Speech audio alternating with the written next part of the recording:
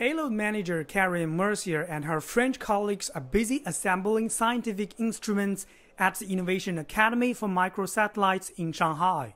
These payloads will be connected to a special satellite for testing. The Space Variable Objects Monitor, or SVOM, is the first astronomical satellite jointly developed by China and France. A French space agency, CNES, is in charge to provide to the SVOM satellites two instruments. So the first instrument that you can see here is the Eclair instrument, and the second is MXT instruments.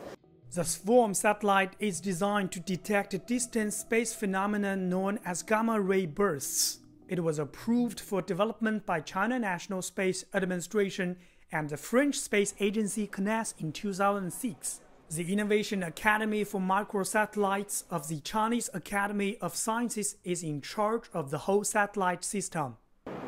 As we can see, two sets of Chinese scientific payloads have already been installed on the satellite. Now, French engineers and Chinese scientists are working together to finish the integration and testing of these two French scientific payloads. Li Dong and his team have been researching and developing this satellite for over a decade. After years of hard work, both Chinese and French scientists have high expectations about what it may discover.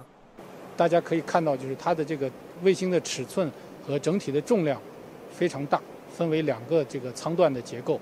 这4个载荷必须要协同工作，才能为我们的科学家团队提供非常丰富的这个在轨数据。15 French engineers are currently working on the project in Shanghai, including project managers, electrical experts, data and mechanical engineers. A very pleasant cooperation because we work together since a long time. Everybody appreciates, and so we are very happy to come back. Space technology is an area of close cooperation between China and France.